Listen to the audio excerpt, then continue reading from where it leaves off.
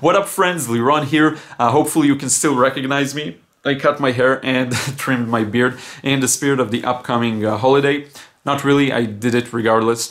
Anyway, I have two really cool watercolor exercises to share with you today, and I think these exercises are really good as a warm-up before painting an actual scene or whatever it is you paint, but it's also good as a standalone painting session. So I really hope you like these ones. The first one is just sketching really lightly and then going in with one color and coloring using your intuition. And the second one is negative painting, which is meaning painting around the figures that you draw.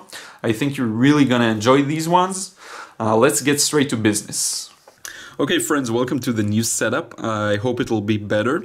Now, I'm using the natural light from outside, so we'll give it a shot like this, and I'll learn from it if it's a good lighting conditions, or I should turn on the light inside as well, because I don't want too many weird shadows, so I don't turn it on now. So let's just begin with the first exercise, and what this exercise entails is just drawing lots of figures. Sorry, my voice is a bit out today.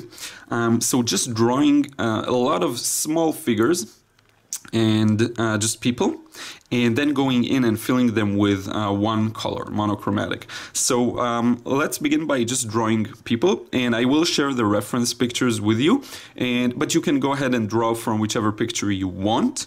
The key is don't draw them too big, because that'll you don't want to feel like you have to go very detailed with the watercolor. So you deliberately should draw them smaller.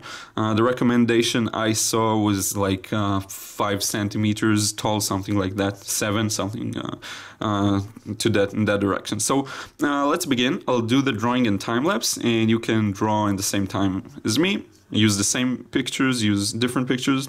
Let's get to it.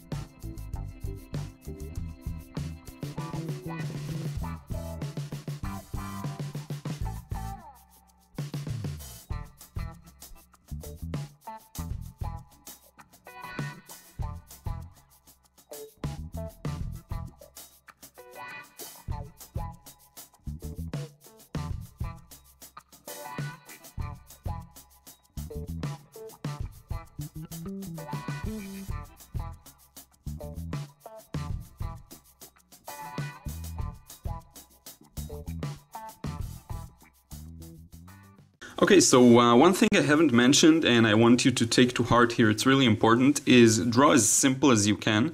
I've mentioned it when I just said to draw them really small, but you really don't want to get into too many details. You can sit down and try to, do the gesture of each person and really go for it, but there's no need to, but because we want to develop spontaneity with the watercolor. So this is great. Just, quick sketches, barely see the clothing items or whatever it is they're wearing, just very light. You can do it even smaller, even less detailed than that. So what I'm gonna do now is mix some paints, and I'll just show you how I'm going over them and coloring them monochromatically. So let me just prepare a few stuff and we'll get to it. Okay, so as you can see, my palette is still a big mess from yesterday, and I left it like that deliberately. I'm usually not working in such a messy manner, but the thing is I do want to try and use the colors I already have on my palette just to see if I can produce interesting gray sky and stuff like that. Anyway, let's begin with just painting that first figure here. And the thing is, what you want to do is you want to be really free with the colors you use and not to worry too much about what it looks like. So maybe choose one color that you want to work with. I'll go with this weird orange-red combination that I have here. When doing this in the past, I actually used one single paint, and now I'm using a mixture, but that's fine. So what you want to do is sort of just imagine if light's coming from somewhere and just go for it, or you can paint based on the clothing items that the figure is wearing. So for me, I'll do a mix of both. I'm just going to sort of paint this in, and from the reference I saw this was like a coat that had this furry area here. So I'm just gonna skip that because it's a little lighter. And I'm gonna leave some highlights on top of the bag. She has a backpack. And what you wanna do is basically focus on not painting everything. That's the heart of this exercise. Not painting everything and not trying to be too accurate with your details. So I'm gonna leave this area here completely empty because her pants are lighter. I'm just gonna leave it like that. That's it, we're done with the first figure. I can perhaps color the hair a bit. And that's it. No need to meddle with it any longer. The thing you want to train yourself to do is to just do it in one go and not worry too much, okay? This is the most important part of this exercise. So let me do one more. We'll do a couple in real time, and then I'll go and do some in time-lapse for you. And the lighting has improved as to celebrate the painting stage, so that's a good thing. Okay, next one. So from what I see, his shirt is very light, so I'm not even gonna touch it. He has some hair here, beard perhaps, and you can see how just suggesting these details already does some part of the work. Let me zoom in a bit. Okay, so you can see how just putting in some details sort of does the trick here. Let's do the backpack handles and maybe suggest some of it because it's a very large backpack. Let me mix a little bit of a darker paint. He is holding a camera in his hands. So that's the camera. Like that. Darker pants, so I'm just gonna paint them in.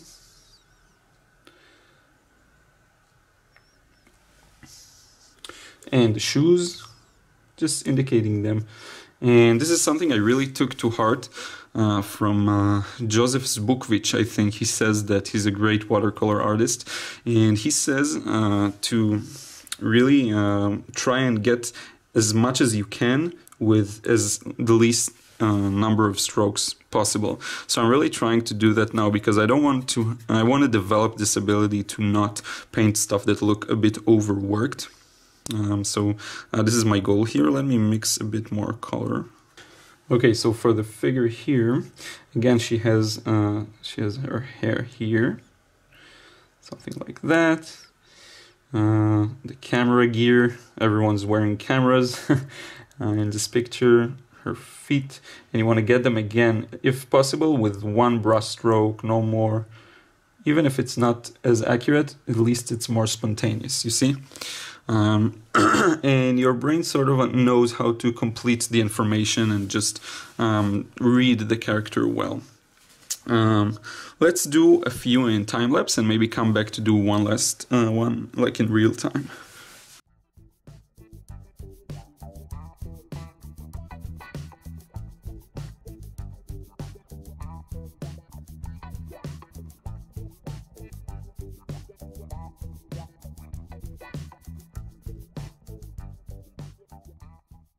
Okay, so we've done a few in time-lapse, and hopefully you can see the power of suggestion. You kind of don't need to worry too much about the exact details, and you just go for what you see. So I don't know what she's holding. Like, is it an umbrella? Is it something like, I don't know, this guy as well. Is it a bag? It doesn't matter. Your brain can decipher it. And when it's part of a bigger picture, you really don't want to get too bogged down in those kinds of details. You want to be able to sort of hint them and just continue on. So for this last one here, the couple, I'm going to try and do that in real time as much as possible. And because I did a bit of a larger painting, let's jump ahead and try to actually do it like in many, perhaps multiple pigments here, multiple colors. So I'm going to start with a blue for the hat. And the key here is, again, I'm trying to be really, light and sketchy still. So what I'm going to do is just paint it in one go without worrying too much about colors mixing, stuff like that. So I'm just gonna paint his face now, just like that, you see? No need to make a separation between the two. That's the whole thing. You want to let the paints flow together. And here we have his hand holding her hand. We have another hand holding the paper bags here. Now for this area, he has this another bag he's holding on his back. So that's here. And his shirt is sort of open down the middle, so I'm just gonna get that texture of the shirt under the white shirt, and you can see it already kind of builds up the character. His pants are darker, but they have this blue tint to them, so I'm gonna get that now.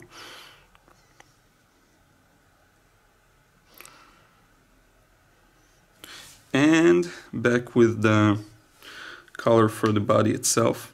One thing I also didn't mention is make sure to use a small brush for this one, like a size 8 will be perfect. You don't need more than that. Actually, it's better to avoid smaller brushes than that, because if you use them, he's barefoot for the sake of this example. If you're gonna use a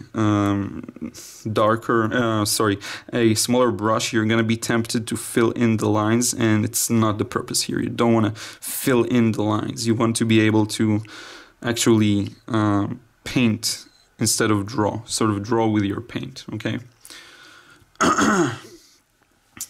Now we have some darker values for her hair, and again I'm gonna let it all mix together.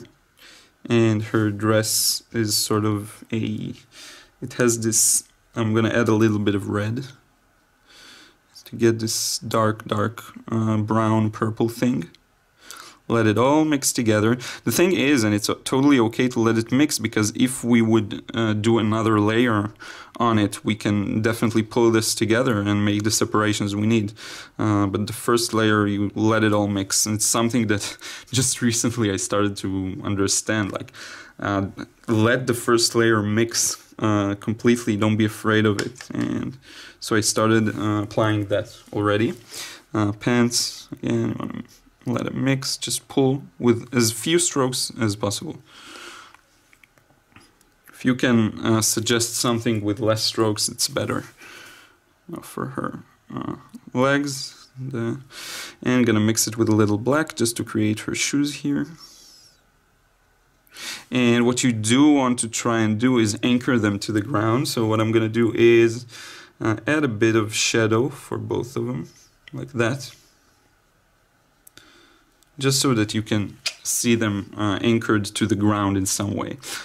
So friends, just wanted to show you real quick, once you add another layer, it's really easy to bring out the separation between the different parts of the characters and add some more details like the sandals and the bag here, some more shadows to indicate the shape. This is really good for the first layer. You don't really have to worry about separating the washes, just let it all blend together, and then you can come back again and do this. And also notice how adding a background really made the bright area here pop. Okay, so just wanted to share with you. I regret not recording it, but I did it really quick. So okay friends, on to the next exercise. And I don't want this video to be super long, so I'm gonna cut straight to the chase. This exercise works on negative drawing, meaning drawing around characters. So what you wanna do is be able to train yourself to actually paint around your figures. So, sorry, in the beginning, oh man, my voice. So in the beginning, you wanna draw something very simple like that and just train yourself to paint around it. And next, when you feel like you have more control and you're better at it, you want to be able to just go with the flow and do that on the spot with no preparatory painting or sketch, okay? So I'm just gonna take some very strong paint here, because it's best to do this with lots of paint. And maybe you can hear the wind in the background or outside because the weather is really not that good. By the way, I will change to a feel like I'm kind of all over the place. I will change to a larger brush, specifically for that, size 12.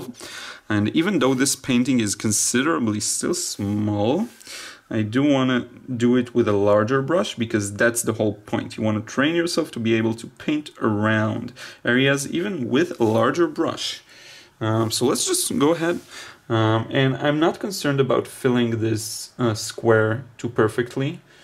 I'm not sure, some of you may know that I kind of don't like to be accurate at times.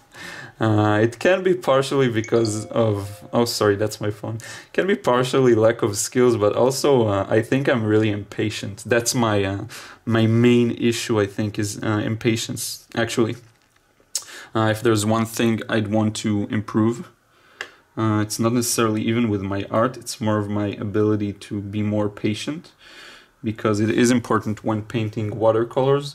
You want to be able to wait until a wash dries before you go in again, and you want to, you just want to be patient, you know. Even on a macro level of just, you know, not worrying too much and understanding that with time your skills will improve. So if there's one thing I would like to improve, it's actually that, just being more patient. Now what I'm trying to do here is get around these characters with, again, the fewest number of brush strokes possible, just to indicate their shape. Now one thing that's working kind of against me here is that I drew the sketch way too dark, darker than I would usually, just so you can see it, because I was afraid you won't be able to see it, and it kind of hurt my spontaneity here, I'll admit. So it kind of feels like I just colored around it. So hopefully in the next square, which is going to be done completely with no guidelines, perhaps I'll be able to use more of my intuition or whatever it is and just paint around some invisible characters. So let me get my paint a little darker here. Anyway, yes, we got it. So painting. And at some point I'm just doing an indication for a head and painting around it. Now I have no idea what will come out of it, and this is the magic here. I really don't know. This is like an upper body or whatever. I want to have another character smaller here. Maybe a kid or something like that. So that's one character. And the second one's like that. See, I'm making kind of a gap here between the legs. And this kid has no feet, so I'm just gonna get some of the paint off like that and sort of try and get something. Yeah, you can see that's the whole point. He has no legs, unfortunately, in this quick painting. That's fine. Hopefully you can kind of understand it. It is two figures, in fact. Let's move the paper a bit and continue. So I'm going to try to make another one on the fly and redeem myself of my previous failed attempt. Let's start here again. Sort of a shape for the head, middle body, and just the bottom. Like that. And another one here.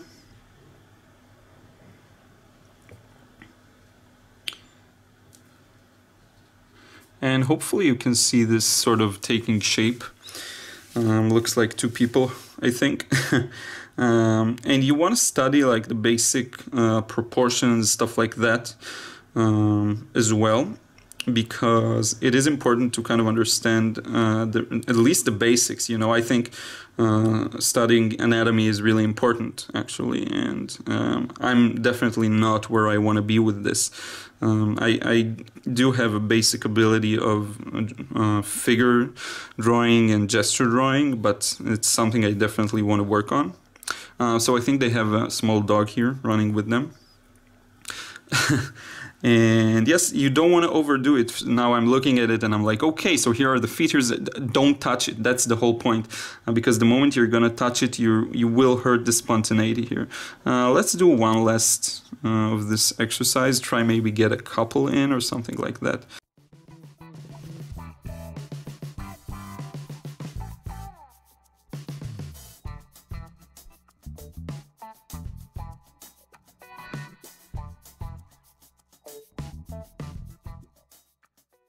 Okay, so this is the end of the second exercise, and as you can see, it's just really simple and fun, and it really gets your creative juices flowing sometimes. What I like to do is sometimes go back after it dries and sort of start adding some more details. It's really optional, you don't have to do it, but if you want to, you can. So I might just go back and maybe paint like the head here, and maybe the pants are a little darker, something like that. And maybe for this character he's wearing something that has stripes on it, you know, and the kid here, she's wearing a dress.